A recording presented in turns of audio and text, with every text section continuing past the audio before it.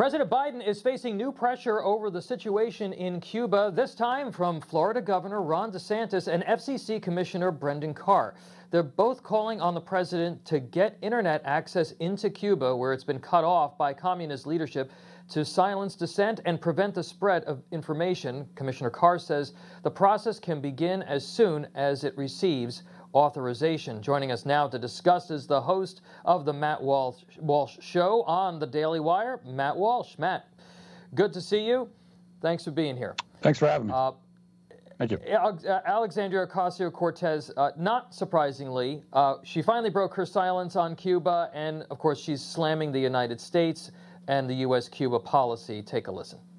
And what's extraordinarily important for us to communicate as well is the actions and U.S. contributions to the suffering of Cubans on the island as well. And that is directly related to the embargo, the U.S. embargo, economic embargo, that is frankly has been in place for over 60 years. The embargo, the U.S. embargo, is absurdly cruel. All right, Matt, I'll turn it over to you. Not a surprising comment from her. We've had a debate about the embargo in this country for a very long time. But do you feel that the administration is doing enough to be supportive of these dissidents in Cuba? No, probably not. I mean, and this from Alexandria Ocasio-Cortez. We have to understand that this is the opinion that she's ideologically beholden to, because from her perspective as a leftist, a member of the leftist religion, part of the dogma there is that the United States is the center of all the evil in the world, and so everything has to be our fault one way or another. And obviously, she's also going to be very reluctant to criticize a communist government, which is one of the reasons why I know there are a lot of, many Republicans have come out aggressively against the communist government in Cuba, which I think is great, because I oppose them as well. But I think we should be just as aggressive about the left-wing communist takeover of our own country, of which Alexandria Ocasio-Cortez is a part. That to me should be our primary focus. It's interesting though, because she's blaming us for the conditions there, but Cuba's closest allies are Russia and China, which are authoritarian, socialist, if not communist, countries. So any failure there in Cuba is proof positive that her ideology does not work, because they should, under her logic, they should have all that they need as a country. They shouldn't need the United States at all, right? Well, they shouldn't, and we know this. This is one of the best arguments. If anyone on the other side cared about facts or anything, then this should be an argument that's pretty persuasive to them, which is you say that communism works. Well, show me where it has, because in application, we look all throughout the world today and throughout history. You see nothing but death and despair and misery, and that's what you find. That's what you find with communism. In fact, Nicole Hannah-Jones of 1619 fame, she was on a podcast that resurfaced recently where she said that in Cuba they have equality. She said that a few years ago, and she's right in the fact that there is equality in Cuba and that everyone is poor and oppressed, and that's the kind of equality you get under a communist regime. Yeah, they're all equally oppressed. President Biden is also speaking out, denouncing communism in perhaps the softest of terms. Take a listen. Communism is a failed system, universally failed system. And I don't see socialism as a very useful substitute. Not a very useful substitute. Again, I think I don't know if he was reading that from the teleprompter that somebody wrote for him or what. But again, I get the sense that there is an opportunity here to support what's going on in Cuba, and this administration it doesn't really seem to know what to do about it. Yeah, because again, a communist government, those are not supposed to be the villains that we're focused on. This is the last conversation that Joe Biden wants to have.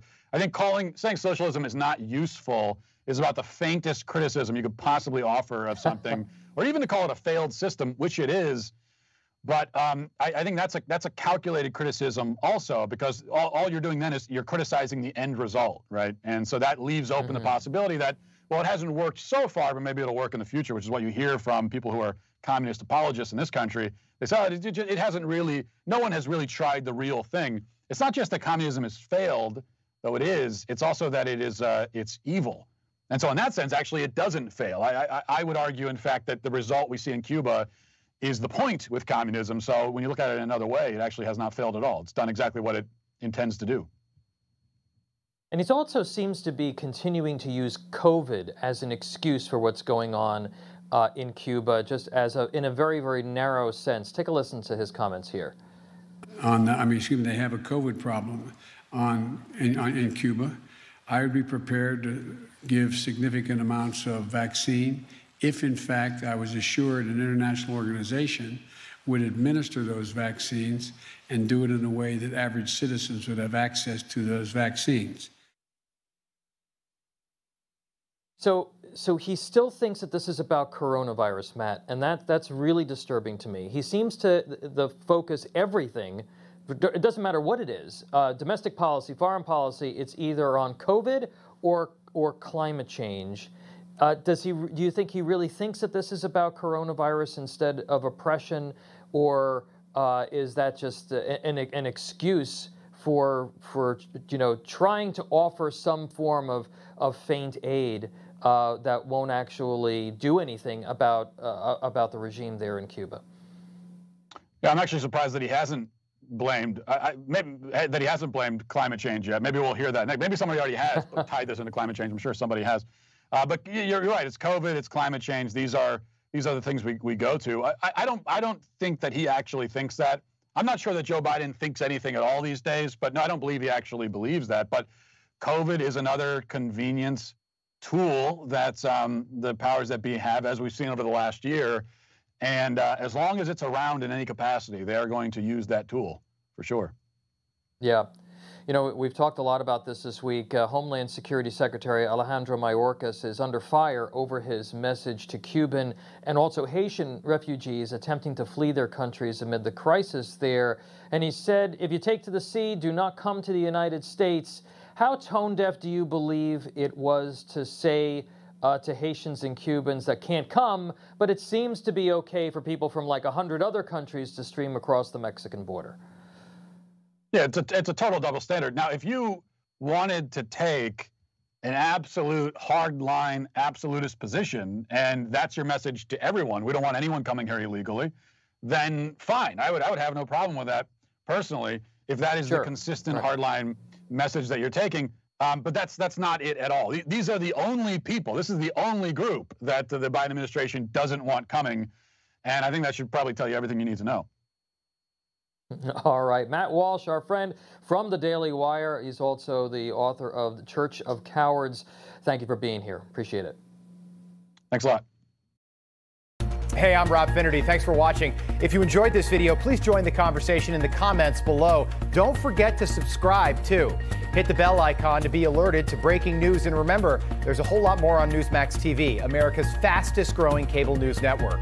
Newsmax TV, we're real news for real people.